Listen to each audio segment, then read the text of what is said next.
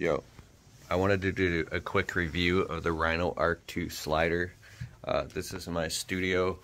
I've invested a lot in this, and I have the Rhino Arc II Slider. I'm not going to show you videos and images of it working because you've probably already watched that on YouTube, but I'm just going to give you my actual real-world review and why I believe my review is important, and I think that you should get this. I have like 6 YouTube channels. We got like 100 million views total, believe it or not. And I've got nice cameras here. I mean, I've got the C70 and tripods. I've got the 1DX Mark II and the Ronin, and I've got drones and cameras and lenses, and I mean, this is my life.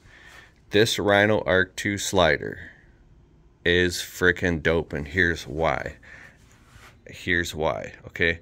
Before I bought this, I've called around, I watched 100 videos, probably just like you, and these other sliders, I've got other sliders, I'm not even going to show you them, that I've wasted money on, hundreds and hundreds of dollars on these cheap little sliders.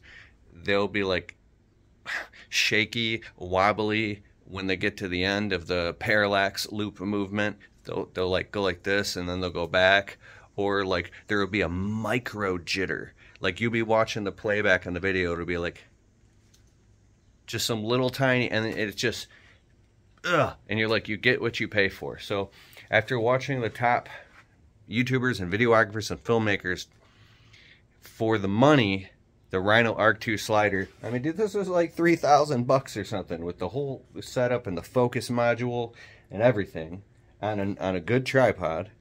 Bro, I've taken this on video shoots with me, and you know what I think? Once you learn how to use it, it's great. I'm trying to see if there is a micro jitter. No, when everything's super tight, it's super, super smooth. It's beautiful. But it's expensive.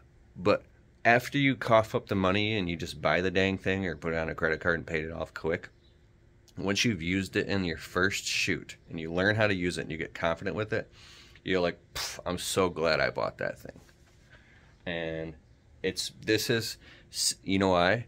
Because you could pay a videographer to come out with a gimbal and all that stuff, which you can, but there are some shoots where you don't have to. Like, you're probably a videographer yourself, but I'm talking about, like, this is like a second videographer. Bro, you can do, I did this commercial. It pans over. I'll put links in the description below for a video that I did completely all by myself. It'll pan over, lock in on zoom, and then, like, you can walk away and you can keyframe it to then do this next thing. It'll do all this robotic shit, dude. It's just amazing. Okay, I gotta go. I'm gonna hop on a Zoom call. But just buy the thing. Oh, and they're not paying me to say that. It's just dope.